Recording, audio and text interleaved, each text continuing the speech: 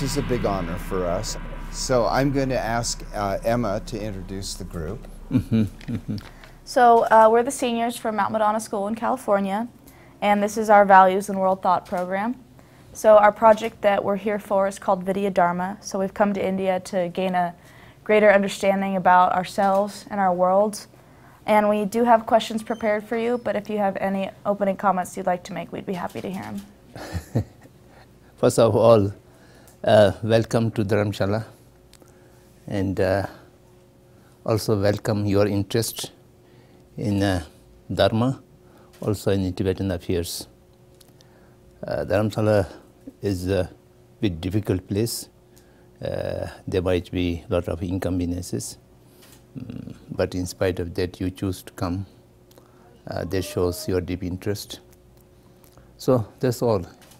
You can go to your questions. I will try. Hello, my name is Susie. Yesterday His Holiness told us that the purpose of education is to reduce the gap between perception and reality, or to move towards the truth. We were wondering what your views are on education in relation to finding the truth. My view is not different from His Holiness' view. Actually, the Buddhist concept of education, we do not differentiate education and training. Training and education is one or the same.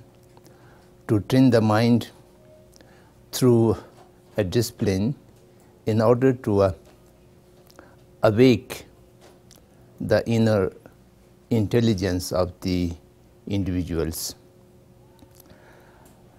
The wisdom is inbuilt.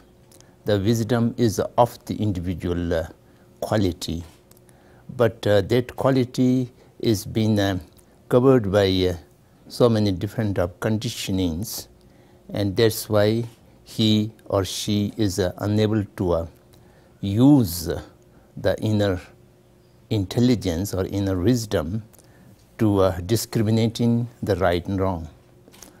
And the purpose of education is to free the wisdom of the mind from those conditioning.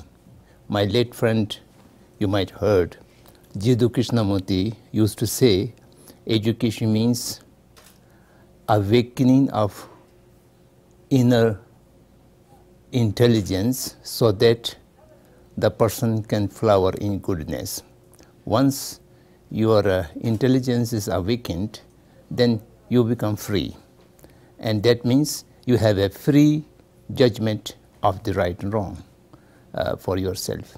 And therefore, you always do the good and you are flowering in the goodness. So this is my viewpoint of the education, and particularly the Buddha said that you need discipline, moral code, and then thereafter you need a concentrative mind. If you have a certain degree of moral discipline and you have a concentrated mindset, then you will be able to awake your wisdom. And then after awakening of your wisdom, then the truth is before you, the things are clear for you. Okay? Hi, Lily. Hi. When asked about progress and the achievements of the West, you have been quoted as saying, "What we have achieved is the amplification and enlargement of our vices." Is it possible to achieve intellectual and material progress without the enlargement of vices? That all depends what you define progress and development.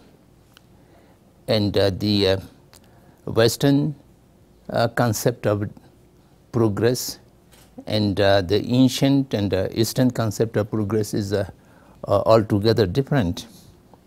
So if your concept or your definition of progress is to increase the satisfaction of sensory mind, then in that matter I don't think the progress go along without any voices.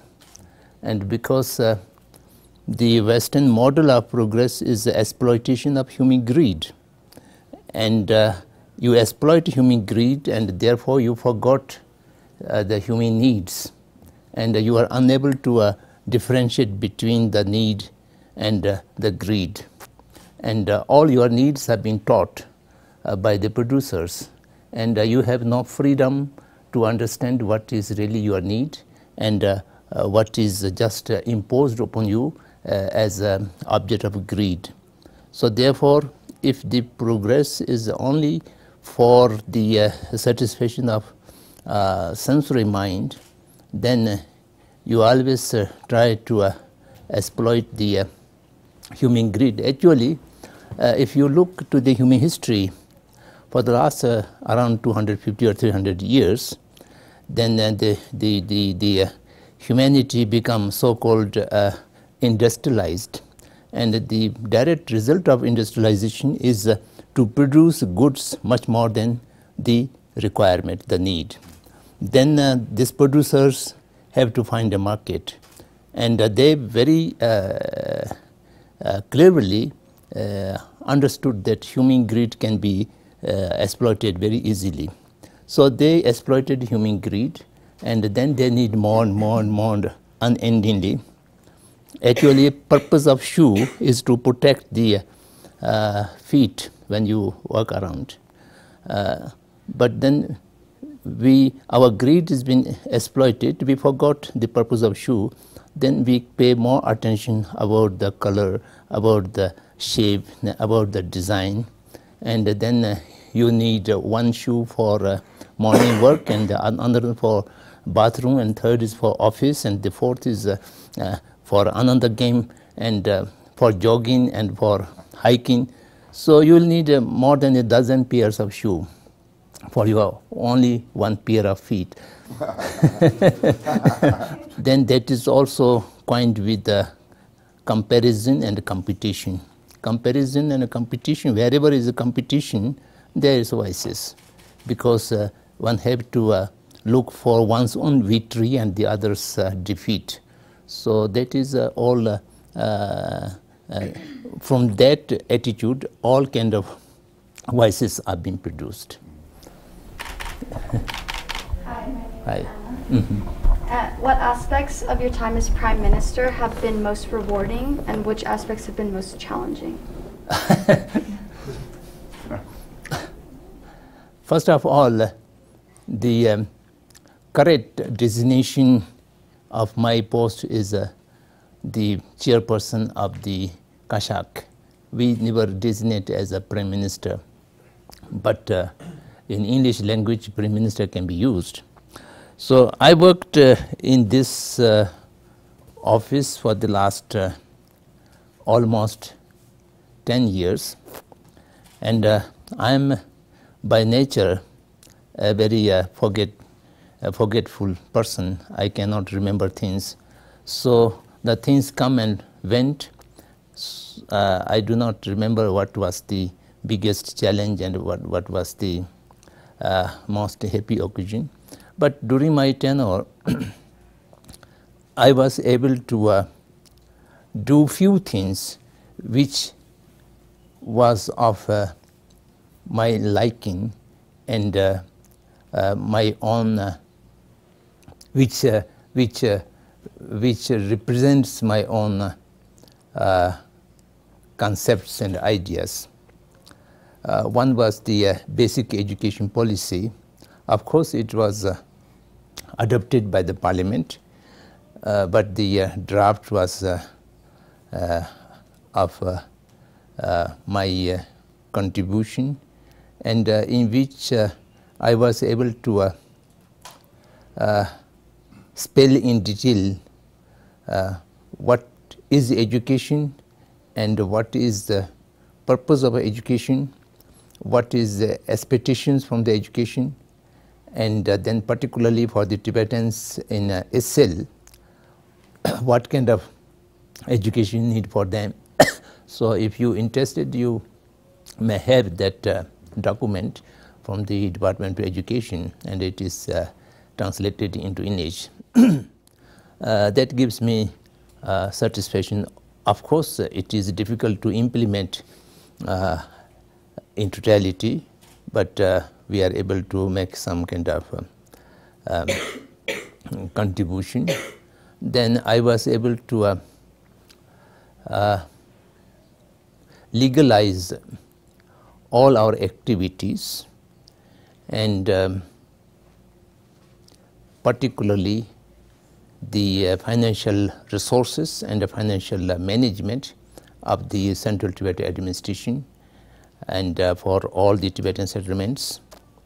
We are able to make them completely transparent, legal, and also moral. So all projects, developmental projects and other things, we have put 4 cross-cutting criteria before accepting any work or project. We have to examine from these 4 criteria. The first is non-violence, whether any work or project which will cause directly or indirectly any kind of violence. That was the first criteria. And the second criteria is eco-friendly. Any work or project, if we undertake, will it directly or indirectly cause harm to the environment and the ecosystem. And the third is sustainability. There are many things which are temporarily very profitable, but they are not sustainable, and we also look for sustainability. And the fourth is the output, the benefit should reach to the poorest of the poor. So through these 4 cross-cutting criteria, we undertake all the developmental projects for the Tibetan settlements and the Tibetan diaspora. So these are something which we are able to incorporate in our working system, some kind of moral-based principles. And then my effort was to convert all the agriculture settlements for organic. These are the few things which I can remember with happiness. Then of course the biggest challenge is to engage the PRC leadership, and in that front I was able to conduct 9 rounds of dialogue with the PRC leadership, and we are also able to reach a kind of logical conclusion of our engagement with them by submitting a very comprehensive memorandum for genuine autonomy to all Tibetan people. And that memorandum is now public domain, in the public domain. And then this memorandum was misinterpreted by PRC people, and again we are able to give them a clarification note.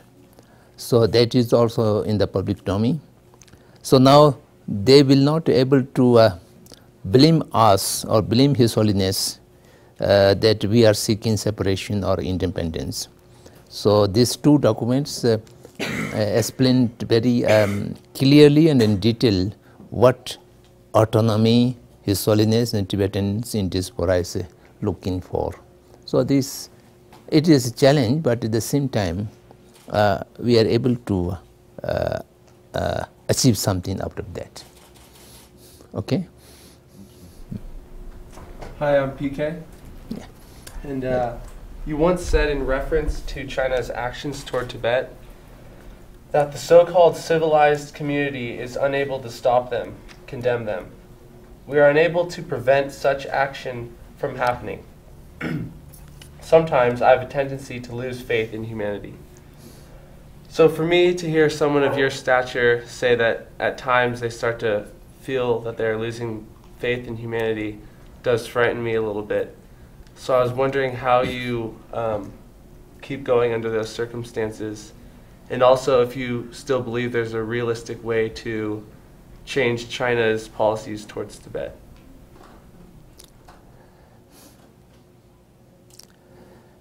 We cannot completely lose faith in humanity as long as we have faith in truth. Human community is survived on the basis of truth, so therefore we have to keep faith in humanity. But at many times, particularly in the so-called modern civilized world, people go by convenience, and they do not care what injustice and what wrong things are happening around to them. I was reading the newspaper few years back, and a heading, very appropriate heading, which strikes my mind, and that heading says, "Never mind human rights, money matters."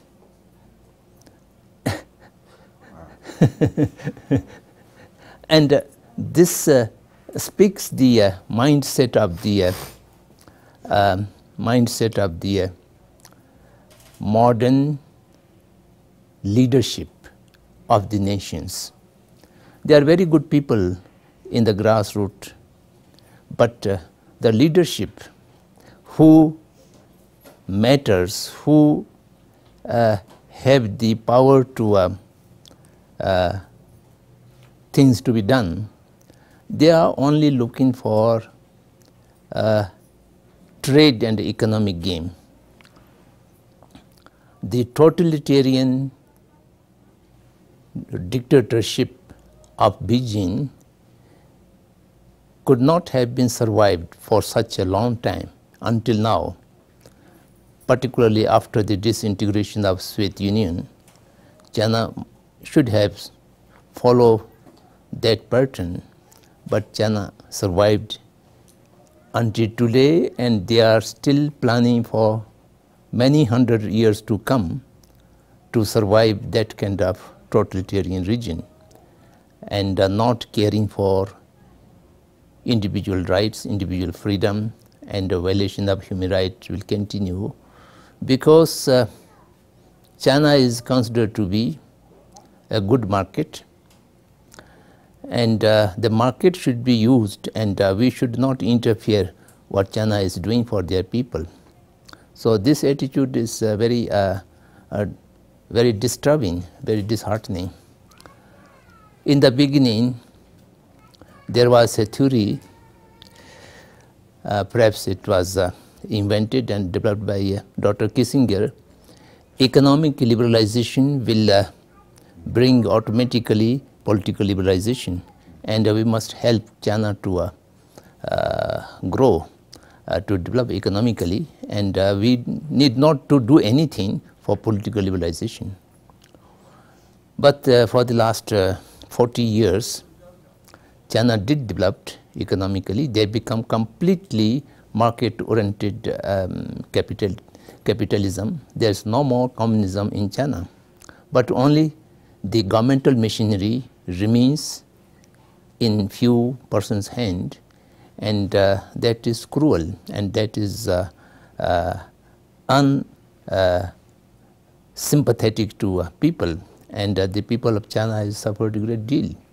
And the Tiananmen Square massacre was one of the unique things happened in human history, and the people around the world not able to stop them for this kind of massacring. And even today, for the last 3 weeks, we are crying everywhere to save the Ngapa Kirti monastery from complete destruction. But nothing had happened. 3 people died, killed, and 300 monks have been arrested and disappeared, and the rest of the monastery was completely cordoned off, and they are short of food articles, drinking water, everything. So this kind of torture in the 21st century, which is happening in front of the world community, but there's no nation, there's no organization, there's no association, there's no individual who can intervene and save the people who are suffering. So this is a fact we have to accept. The the public will, the people's inspiration do not work all the times. If we look back few years before the Iraq war, in America, in Europe and everywhere, the public opinion was so strong against that war, and the people tried their level best. Millions of people come out on the streets, but ultimately the people could not stop that. So very few people, the power lies in their hand, and then the violence, destruction, exploitation, all these things are happening there. So we shall have to accept this reality, and we shall have to think how to change this reality. Otherwise the humanity may not be able to survive for a long time.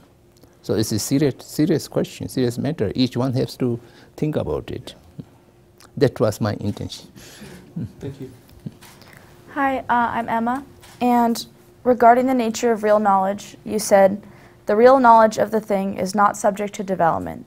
It is fully there from the time of its revelation, and it might be transmitted down to a certain point in the lineage, but then it begins to deteriorate.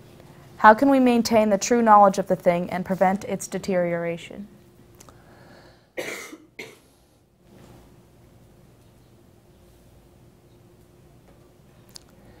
If you achieve the perception of the truth, then there will not be possibility of deterioration. But you do not have the perception of the truth. Your knowledge is in the realm of thought. Then there is a danger of deteriorating, because all the thought processes are limited, they are conditioned, and the thought does not touch directly with the reality, with the truth, and thought only touches to the image of the truth. And when the thought touches to the image of truth, a person shall have to do continuous effort to get through the image and reach to the real thing. And once you reach to the real thing, then your knowledge is permanent, durable, and it can only grow, it cannot be deteriorated. So the process of learning, process of education is to reach to that level, direct contact with the reality. Hi, my name is Noah, and you already touched on this a little bit, but we saw in an interview with Donovan Robert, you said the human mind is completely conditioned. We need to move beyond these limitations of our conditioning and realize that our instruments are limited and that our minds can only go so far. How do you think we can move past this conditioning and limitation of our minds? I have no ready-made method or technology. Each individual shall have to find that. First of all, you should not take my words as it is for granted. This is only expression of my view. And you need to examine it, whether which I have said is with the reality, or it is just my imaginary. Unless you examine it for yourself, you can be carried away. If you accept my words, and then you will also be accept some other person's word which might say completely opposite of which I have said. So both of these are not your knowledge. You are just depend on borrowed informations. So in the Buddhist learning process, we say 3 stages. The first is hearing, the second is contemplation, and the third is meditation. Hearing means reading books or learning from the teacher. You just accumulate the information. Then after accumulation of that information, then contemplation means you have to examine it for yourself, whether this information is correct according to my analysis or it is false. When you find it is correct or it is false for yourself, then the knowledge become your own, and until that knowledge is borrowed one, just information one. Then thereafter you concentrate on such thing which you discovered, and then your concentration, your meditation leads you to a direct perception of that reality, and then you can say, I know it, I see it. So conditioning of mind, how to get out of this conditioning, I think the only way is seriously and forcefully observe the process and activities of the mind, particularly the thought. The thought goes without any watch. If you have a watch, we have an observation to the process of your thought, then you will able to see, you will able to listen, and you will able to touch without interference of the thought, and you will able to reach to the object by yourself without the judgment of or without the naming of by the thought process.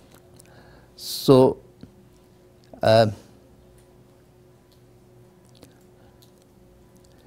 Jiddu Krishnamurti used to say that the truth is a pathless island, and you shall have to find for yourself how to reach there.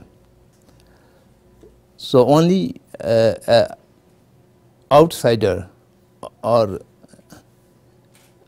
any different individual only can say, see, observe, to become inwardly. And if you are able to silently, undisturbedly able to see the thought process and the operation of your mind, only then you will able to see the conditioning or the limitation. Once you see that limitation, then I think you need not any separate effort to overcome it. Seeing itself is the antidote of the limitation. Hi, my name is Chelsea. You said the seed of virtuous conduct is required for one's own development and also for the establishment of social harmony. Can you talk about the physics or process of how virtue works for our self-development?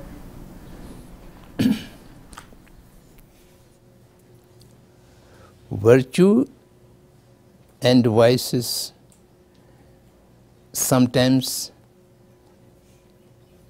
it is it differ from place to place, time to time.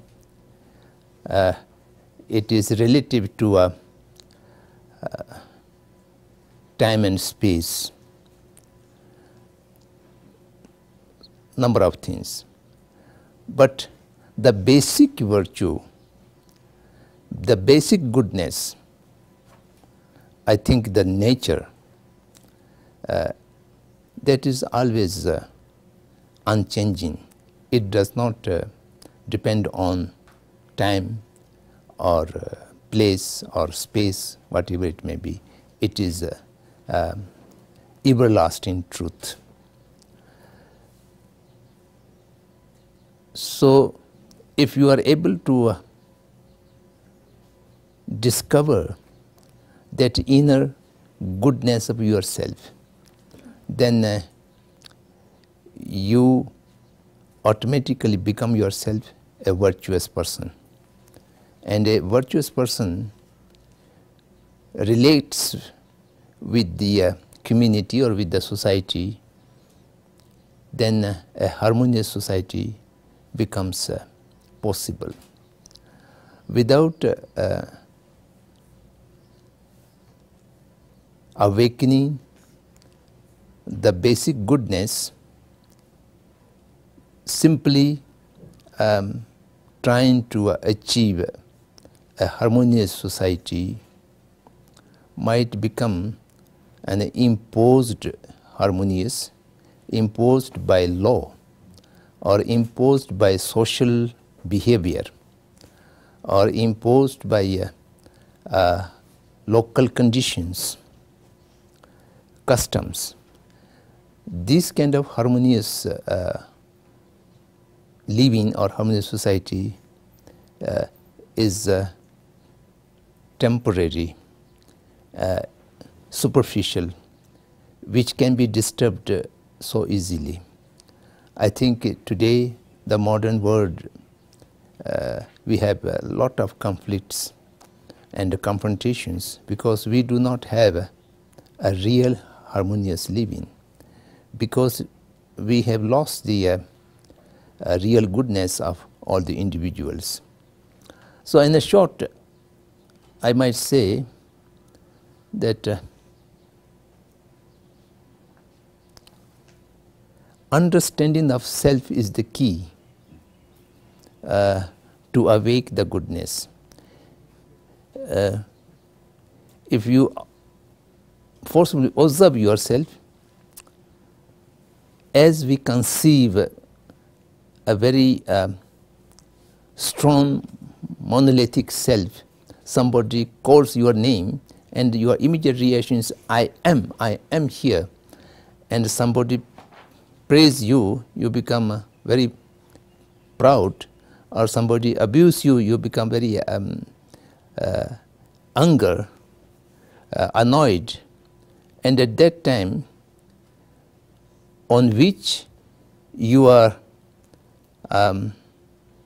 thinking of yourself is not the real self.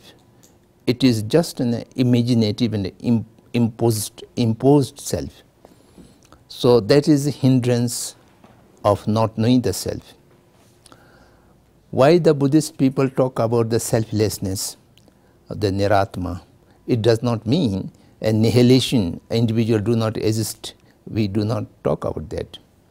And even the other religious tradition, the Hindus and the Jains, they talk about the soul, Atma, and the Buddhists talk about soullessness. It appears to be talking opposite things, but actually they are not talking opposite things. Both of them saying that you are not realizing, you are not seeing the soul or the yourself, the real self.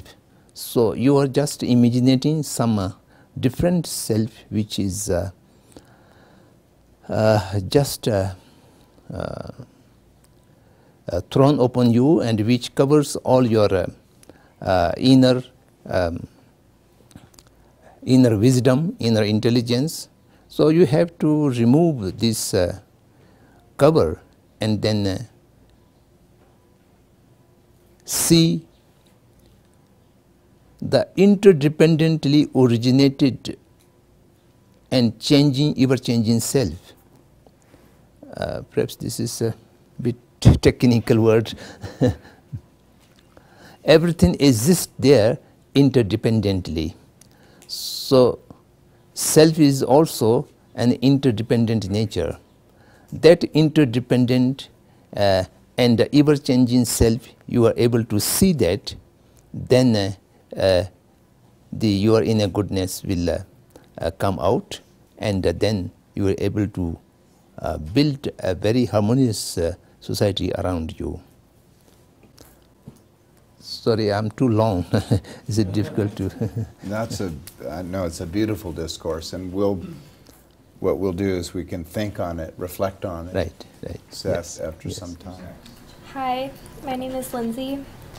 We found a quote from you about the 3 conditions for something to be considered an authentic tradition. 1, being taught by an authentic or divine source. 2, transmitted by means of an unbroken lineage. And 3, verifiable through common sense and self-knowledge. Yesterday we spoke with His Holiness, and he told us that common experience and common sense are important in creating genuine universal values. Do you think authentic traditions always carry universal values? I think so. I would say yes. Tradition is a term which refers to a very different or very unique continuity. But today we use the tradition for all kind of perpetuated customs or habits. Long-term perpetuated custom habit doesn't become a tradition. For example, in India, there's a long time perpetuated caste discrimination, and this caste discrimination is not a part of Indian spirituality. It is not a tradition, but it is a bad system which has been perpetuated for a long time. So tradition means, firstly, it must originated from an authentic source.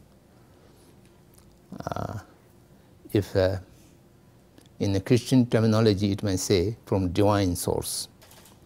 Authentic source means a source which have a knowledge, which have the perception of truth. Only that source can create a tradition. And then that teaching comes from lineage, unbroken lineage. Buddha taught to his direct disciples, and his direct disciples taught their own direct disciples, and we can recount for the last 2,500 years of the teaching lineage of the Buddha until now.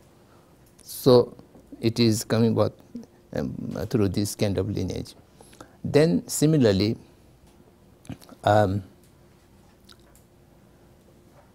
it need to be verifiable scientifically or by common sense or by logic. It is illogical or it is scientifically wrong, then we can't think it as a tradition. So all the tradition, if you reach the real tradition, it may be Christianity, it may be Muslim, it may be Hinduism, it may be Buddhism. The real tradition is always talking about a universal value. But then these traditions are gradually disappeared, and many other outside alterations and things are come, then today we are considering many things as a tradition of some religion or some society. They are not tradition. They are not talking about universal value. Universal value means a value which can be known by any person without depending on entering into a faith of certain religion. Atheist or non-believers can also verify a universal value, because the value is universal, then that is knowable and acceptable to, should be acceptable to everyone. So that's, yeah. Hi. Hi. As the next generation coming forward, do you have any advice you'd like to give us? No. Many people ask me to give advice, so I always say I'm not an advisor.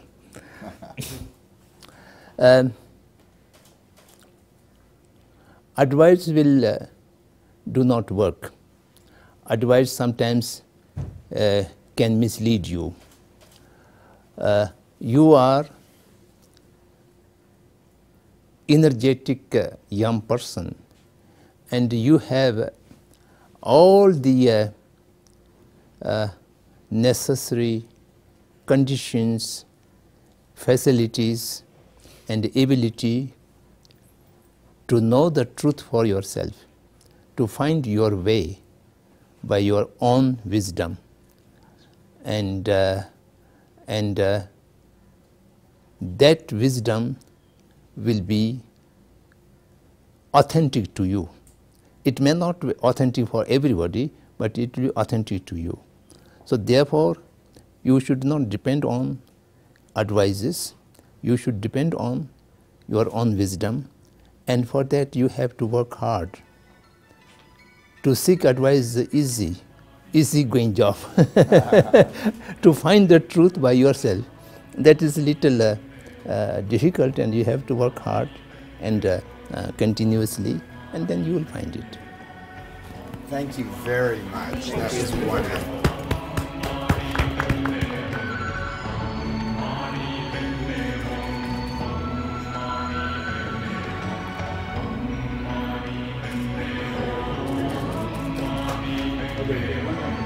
Okay.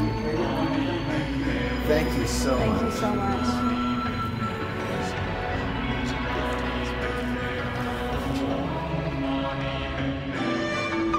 We can think about what he said for the next 10 years, okay?